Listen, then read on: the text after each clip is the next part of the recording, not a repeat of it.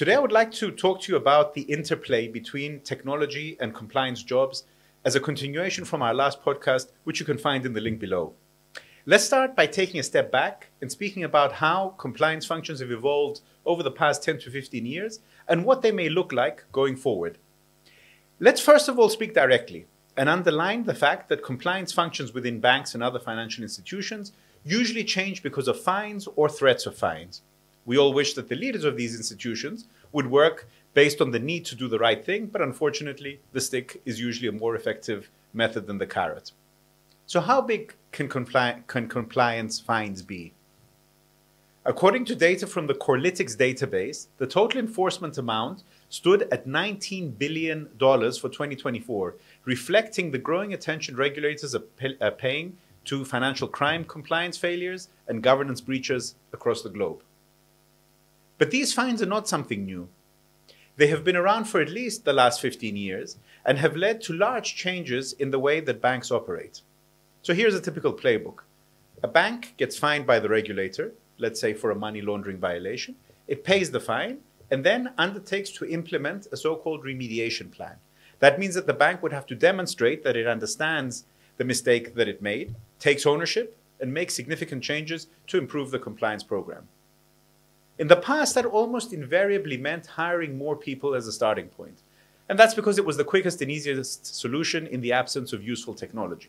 It was also a powerful way to tell the regulator that we started with X number of people in compliance, and we now have 3X people in the function, so we're doing well.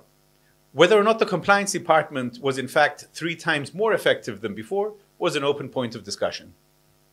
So banks went out into their own organizations and into the broader market and found people who became compliance professionals. As an example, one European investment bank that got into trouble in 2014 increased its compliance program and the number of people in compliance from 2,000 to around 7,000, just as an example.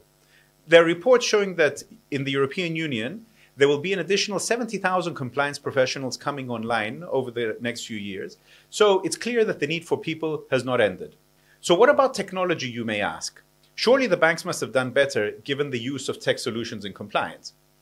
Well, speaking from my experience over the last 20 years in the field, I would say that pre-AI, the massive technology spend on compliance has yielded limited results because the regulatory burden and the regulatory costs were in fact very high, probably much higher than what the banks anticipated. So because it was such a high burden for the banks to overcome, the results were not at the level that they should have been. Banks spent heavily on tools such as transaction monitoring and alert systems that generated a massive amount of alerts. These are when transactions involve names of customers that sound a little bit like the names of terrorists and criminals on prohibited lists, but are really hit and miss. And these alerts require an army of analysts to look at them and to close them, and very rarely actually uncovered cases of money laundering. I could go into a lot more detail, but for now, I would just say that regulatory technology, or reg tech, thus far has not been an area that has been effective, at least pre-AI. Today we have AI on the scene in a big way, and there is the hope that it can step in and improve the performance of compliance functions and technology in the compliance sector. But I think that anyone who has used large language models, LLMs, will now tell you that right now they still cannot deliver the level of analysis and specificity and precision that is required to address the bank's most pressing compliance challenges. And why is that? It's because LLMs will, quote, scrape the internet and come up with a set of results that are many times unfocused. They usually will also give you too much information and more information than what's needed.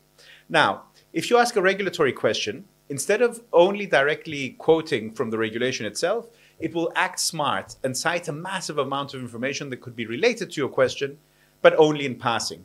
So it could quote an article that refers to the regulation, but has nothing to do with actually how to implement the regulation. And that is really what compliance officers are looking for. Then you have to go back and ask it more and more questions until you can get to usable information.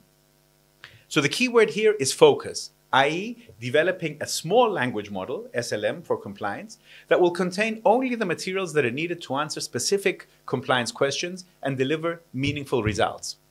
And in that way, defining the, quote, sources of truth is important to ensure that you're only getting targeted answers. The compliance world now involves not only banks, but law firms, audit firms, funds, and a whole host of different areas that are legally liable for their actions. The good news here is that there are entrepreneurs at work that will be developing this type of tool, so watch the space for more information. If these tools are successful, then they will add significant efficiencies to organizations and make the entire financial system more mature and more secure. But probably best of all, it will make the job of the compliance professionals far more interesting, strategic, and worthwhile. If you like this content, please subscribe to the channel and enable notifications to see the next episode.